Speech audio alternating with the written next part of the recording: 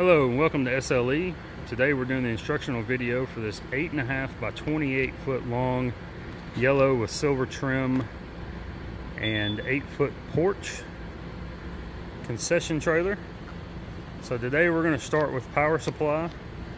As you can see here on the tongue, you have the generator box with on the extended tongue here.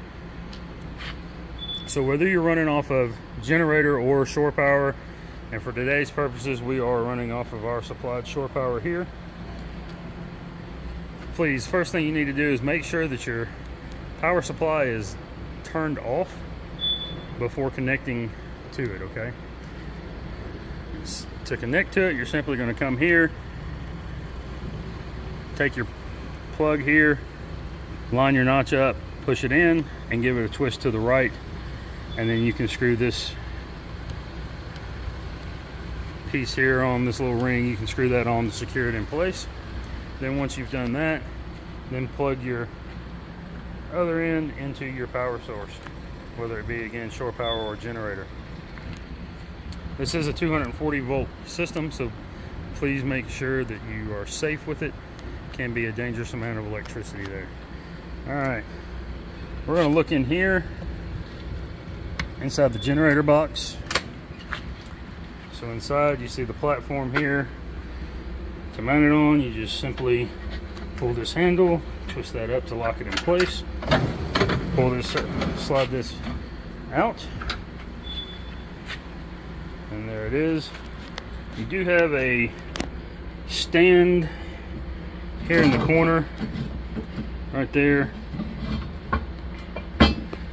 to connect, and it connects up right here where this clip is. All right.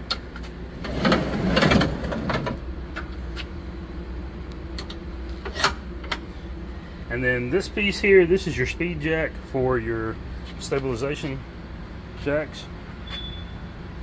We'll go over that here in just a minute. Just wanted to show the generator box there. All right.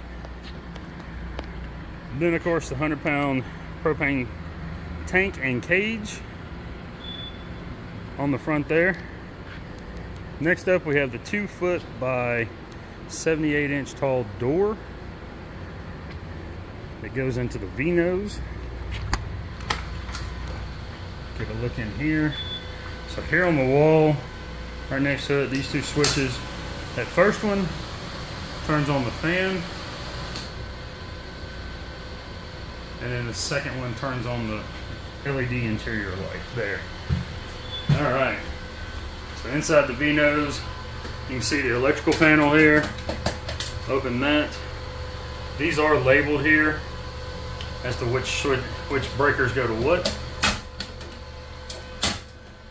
And then you have the inverter box here. So when the green light on the bottom is on, that tells you that the inverter box is charging the 12-volt battery. And you'll have that anytime the unit is connected to a power supply, generator, or shore power, that inverter box should be charging the 12-volt battery. The 12-volt battery runs all of your interior and exterior LED lights and your water pump. So you can work in and around the unit without having to be connected to a power supply for cleaning up, things of that sort. All right. And then right here, this is your fuse panel for the 12-volt system. And this one, not sure, I don't. Yes, it does have the little light here below. So if one of those fuses blows, then that light will turn on, indicating that that fuse is not working and is blown. All right. I have a 120 outlet here. Plug that in, that you see that that's working as it should. And that will do it for inside here, with the exception of down here, this little door right inside the door. This simply looks underneath. You can see your freshwater tank there. This is the 30-gallon freshwater tank. And then the water pump and water heater on around. So let's go over these lines right quick. So This line here, this is your main supply line from the freshwater tank. The valve is in line, or the handle is in line, so that tells you the valve is open, allowing water to flow through the line freely. This line here is your winterization blowout line. You'll simply connect your air hose to the fitting here, open the handle, and it'll blow the water out of the lines there, but you'll get the winterization process in a separate video. Alright, and then this one here, this is the drain from the main water tank. So this goes through the floor and out through the bottom of the unit here. So both of these handles, you can see they are not in line with the plumbing line. That means that valve is closed. So if you turn this valve in line, now it is draining. That opens the valve there. So there you go. That does it for those three valves.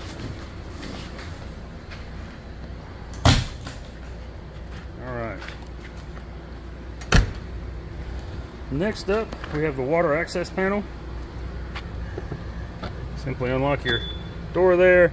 If you're filling the fresh water tank, you'll do that right here.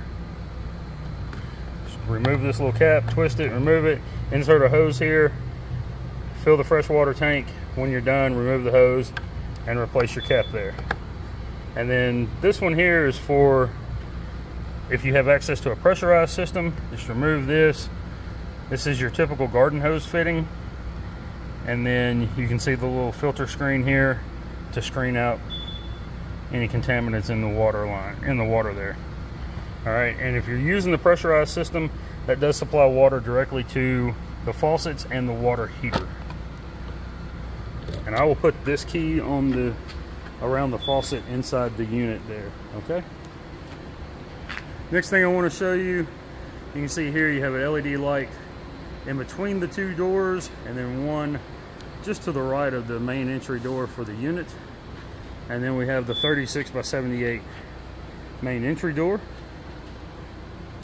Coming on around here, down here at the bottom, this is the waste tank drain. So to use this, you're going to just simply remove this cap, twist it, remove that cap, connect a 3-inch hose to it, and you can get that at any RV and camper store or through Amazon. And then you're going to grab, once you've hooked your hose up here, you're going to grab this handle, pull it out. That opens up the valve in here, allowing the contents of the waste drain or the waste tank to drain out. Once done, simply close this valve by pushing it back in, detach your hose, and replace your cap there. All right, pretty simple function here.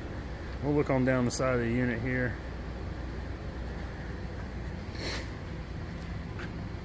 All right, up next, two 7,000-pound wheels or axles with steel wheels on it. One thing I want to show you here is with these steel or with these axles, and behind this little rubber cap here, there is a grease fitting there. Once every 10,000 miles or 1 year, whichever comes first, you'll need to remove that cap on each wheel. Take your grease gun and grease that fitting good. That way it keeps the hubs and the bearings properly greased so they maintain a proper working order. All right. And then next we have, and I may have made a mistake here, this looks to be more like a 9-foot porch, not an 8-foot porch. Sorry about that. And then here you can see the flip up wall, or the half wall flip up. Looking inside the porch, you have the shelf here 50 inches to the bottom of the shelf from the floor. Hand wash station there. Up in the ceiling here we have one LED light there. Roof vent here with electric motor, and then another LED light there. And I'll turn that fan on for you once we get inside the unit. Oh, let's look down here real quick. Stabilization jack. And this is what that speed handle is for. So with the stabilization jacks, one thing to note on that, and I missed the one at the front, I forgot to show the one at the front corner on the driver's side here. You do have one on all four corners of the trailer. That stabilization jack is strictly for stabilizing the unit, so please do not try to use that jack to level the unit. You'll need to accomplish that using the jack on the nose of the trailer and placing boards underneath the tires to get it leveled out. Once you've leveled the unit, then run your stabilization jacks down, just simply to stabilize the unit so it helps keep it from rocking side to side, okay? You can use that speed crank, or it takes a 3/4 inch socket on these stabilization jacks. If you wanted to get an impact with a 3/4 inch socket, it would be quicker. All right, and then we have next to that stabilization jack, the waste tank drain for the rear faucet there, or hand wash station. All right, and it functions the same as the first one that we looked at. Take a look at the back of the unit. Again, 8-foot half wall flip up, barn doors here on the back, license plate holder here. So I'll show you here. To open these, just simply pull that up, and that opens up, and you see there are 4 D-rings here on the porch floor. Has the silver ATP flooring. All right.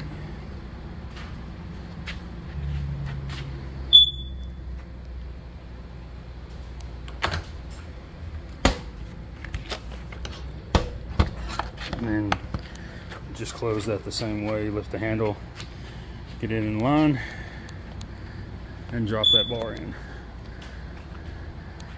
And on the passenger side here, take a look down the unit real quick. Again, 9-foot half wall flip up, stabilization jack here,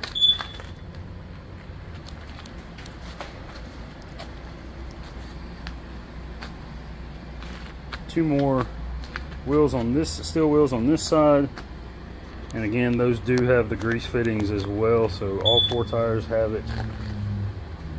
Please make sure you grease those properly. And then here we have the 8-foot concession window with flip up counter beneath it, LED light on both sides, you can see there.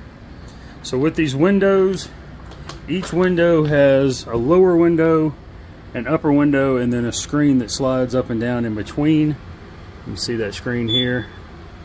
All right, and then we'll show you how to lower this concession counter. So come to the latch here, depress one side, come to the other side, depress it, and then lower it down. Pretty simple operation there. All right, move on up to the front of the unit. So here we have the second 100-pound propane tank inside the propane cage there. So let's talk about the gas on this. I guess first and foremost, when you receive the unit, both of these 100-pound tanks will be empty. So you'll need to have those filled using a licensed, certified, authorized, however you want to state it, dealer that knows what they're doing when it comes to filling these tanks. Big thing is, 100-pound propane tank holds approximately 23 gallons of propane. You want to make sure that's why we recommend a licensed, certified dealer. That way they have experience doing it. If they were to overfill these tanks, it could potentially damage the tank and most likely would damage your regulator. Okay, so now with the gas system on the unit, before we turn on any gas, make sure the unit's plugged in. And for right now, the only gas you have inside the unit is back here on the porch. So you want to make sure that your half wall flip ups are open. And then your gas hookup is right down there in the corner. That's the one drop that we placed. So you'll want to make sure that whatever appliance you have hooked to that, make sure that appliance is in the knob for it is in the off position. That way no gases will flow through it once you do turn the gas on. Okay. Once you've verified that your flip up half wall flip ups are open and your appliances are in the off position, then you can come back over here to the front and turn on the gas to the unit. So when we're doing that, we're simply going to come here, turn this valve here, open it all the way. So you'll turn it to open it all the way there. Once you've done that, you kind of want to listen here at the vent on the regulator. Sorry for the shoddy camera work there. Listen right here at the vent on the regulator. Make sure you don't hear any hissing of gas coming out or smell an abnormal amount of propane coming out of this. If you do, you potentially have a regulator that is damaged, and you'll want to turn that back off and get that serviced. All right. If everything checks out with it, then you're going to go to step 2, and that is, again, handle is not in line here. So you're going to want to turn that in line. Once you do that, now that valve is open. You'll hear an initial whoosh of gas run through the line. That's all you should hear. You should not hear a continuous flow of gas. If you do, turn this back off. Check the knobs on your appliances again. Make sure that they're still in the off position, all of them. If they are not, then make sure you turn them off again and then come back out and open this back up. If they are, then come back out, open it again. Once you've opened it again, you hear that continuous flow of gas. At that point, you need to shut this back off, turn your gas back off and on the tank there, and contact your local gas company, have them come out and inspect the unit. So these gas lines, I'll show you here, do run underneath the trailer. It opens up the possibility for any kind of road debris, rocks, chunks of rubber, wood, anything that may be laying on the roadway to jump up and hit the gas line and puncture it. So if you hear that continuous flowing of gas, it's usually either an appliance is still on or there's damage to one of the gas lines. Okay, so if all the appliances are off, make sure you contact your gas company, have them come out and inspect the unit and make any necessary repairs. All right, want to make sure that everybody is safe when it comes to this gas here. All right, same thing with this one, same operation. And then we were asked to add 2 more hookups here, so we did. So both of those are there in between the generator box and the propane cage on the driver's side. All right, let's go inside this unit and check it out here.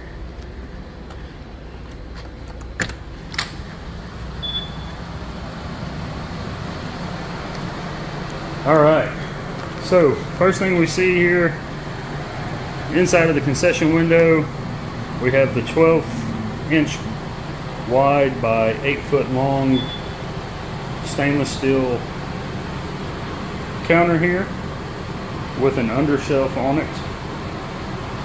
And then we have another shelf up above. It's also 12 inches by 8 foot long. There. Have the E-track on the wall. Down the passenger side. E-track on the wall here on the driver's side. Port in the floor there to run through to the bottom of the unit. And then on the wall here is the shelf. It's 50 inches from the floor. We'll go out and look at this porch right quick again from the inside the unit. Give you a look at that fan. So the light switch to the light on the porch is here, and then this switch turns on the fan. Show you that working.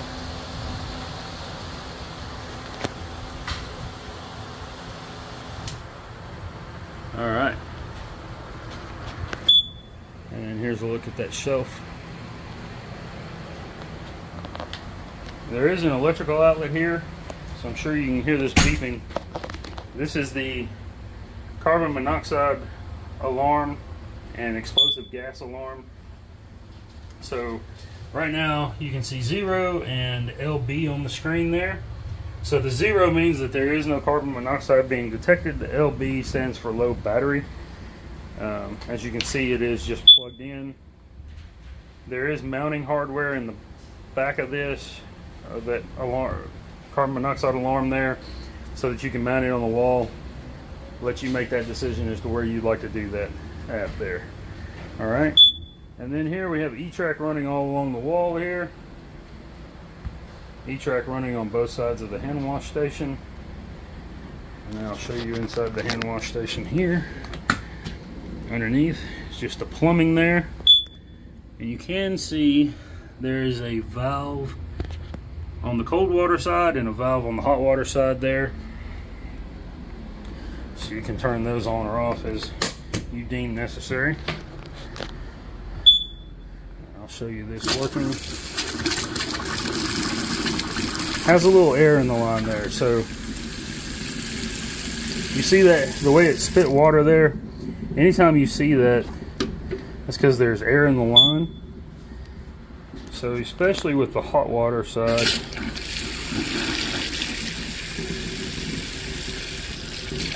and there's the cold water side, and we'll talk more about that hot water side here in just a minute. All right. Go back inside the unit here. Turn this light off. Inside the unit does have the rubber coin flooring.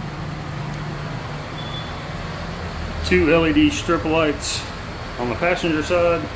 2 more on the driver's side. And then the heat and air unit up top. So real quick, this switch here at the front on the heat and air unit, that's your off, high cool, low cool, high fan, low fan, high heat, low heat switch. So you can set that to whichever one you'd like. And then the back switch there, that is the temperature setting. So you can turn it to hot, cold, or somewhere in between. And then this front little switch here and this rear switch here, all those do, if you flip that, it'll turn off the airflow to the end that you flip that to. So you can have air flowing out both ends of the unit, or close off one end and have it flowing out just one end of the unit there. All right. Up here in the front, you can see the shelf above the sinks, and then the 3-bay sink there, hand wash station over here. And then the reason for that carbon monoxide alarm flashing low battery is because your battery is here. I don't like to put them in before the unit leaves because it will drain that battery, and then you're just going to have to put a new one in once you take possession of it. So along with the manual, and those will be inside the unit once you take possession of it. All right. Let's talk about this water here. So when you first plug the unit in to a power supply, you'll want to come in, turn on the hot water side, and you saw the water was spitting out of the hand wash sink back there on the porch. What you want is this good constant flow of water like you see here. Once you have that, then you can plug your water heater in. If you don't have that when you plug it in, that good constant flow tells you that the water heater has been filled up. So if it's not full when you plug it in, you run the risk of damaging the heating element. All right, we're going to put a temperature reading on here. 120 is what I'm looking for here.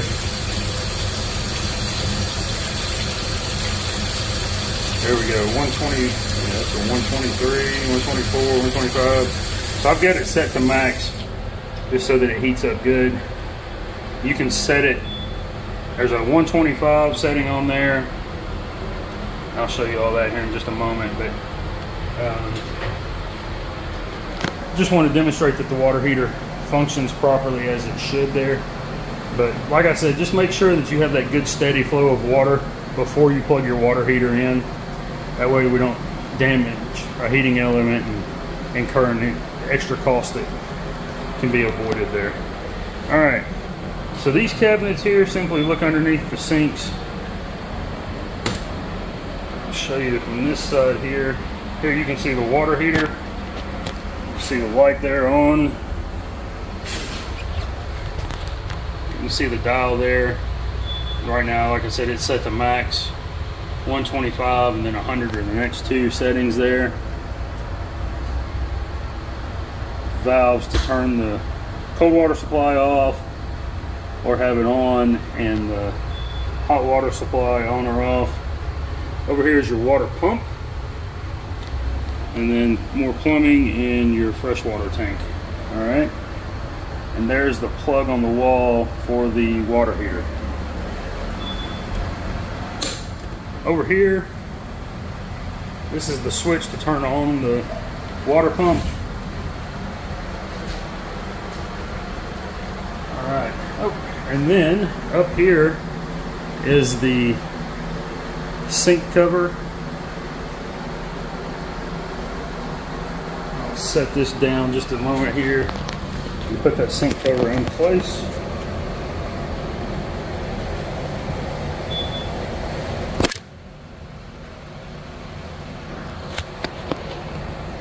That.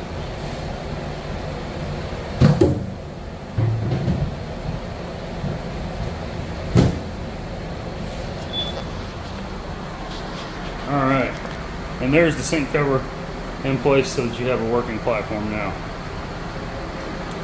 as you can see that. And I need to show you the water working on the hand wash side, hand wash sink here. You can see it's fit a little bit there. It still had a little air in the line. That hot water side is good. All right. Let's go around and test these plugs right quick. 2 lights means it works. There we go. That one is good.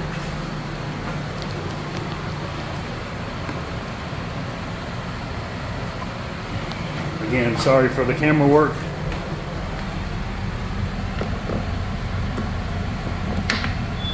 And there we go. All right.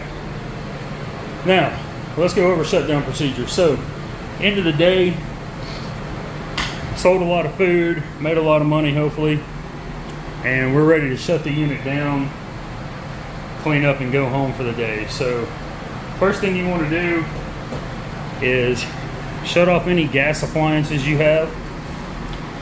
So go back to them, turn them off. Once you've turned them off, you'll come back out to the front of the unit, turn the gas off on the tank, and then turn that valve to the off position. So again, this is on. Flip that to where it's not in line.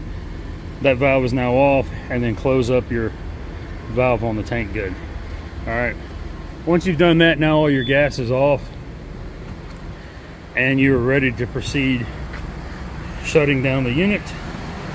I do recommend that at the end of the day, before you go home or before you leave from exit the trailer for the final time for the day, unplug the water heater.